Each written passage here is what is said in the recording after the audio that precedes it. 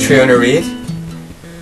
You know, some people say that everything that happens to you is based on some choice or decision that you made. I'm not sure that's always completely true. What I am sure is completely true is that how you respond to what happens to you in your life is absolutely 100% your choice and your responsibility. That means your mindset, your inner emotional state, your creativity, your problem-solving ability, all of that, your ability to move forward with clear, precise action, all of that is your choice.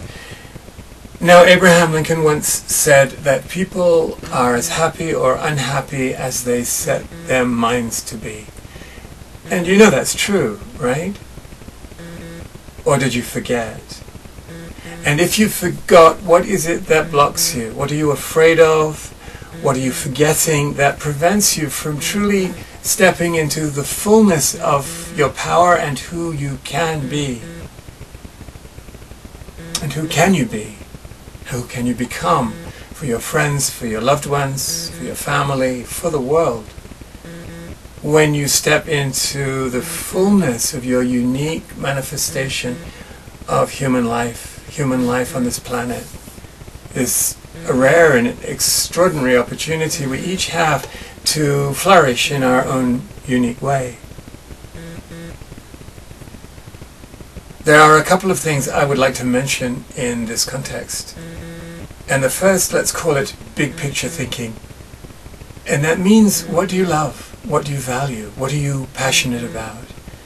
What is the longer term intention that you have for your life? What would you like to accomplish? Maintaining that big picture view while keeping the details also in mind. Keeping the two in balance so that you're not working one against the other.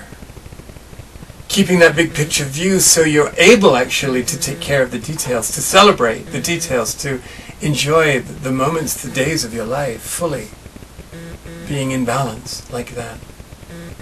And the second thing, which is very much connected, has to do with the fact that your unconscious patterns, emotions, old beliefs and decisions you may have made, contrary to what some New Age self-help thinking says, need to be fully addressed. It's not just a question of getting on with it, setting a goal, moving forward.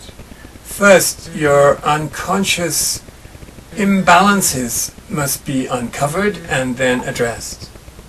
Now, I used to, for many years, teach people how to become comfortable with their limitations, by which I mean I would teach practices of meditation which would allow people to reconcile themselves to unconscious conflict.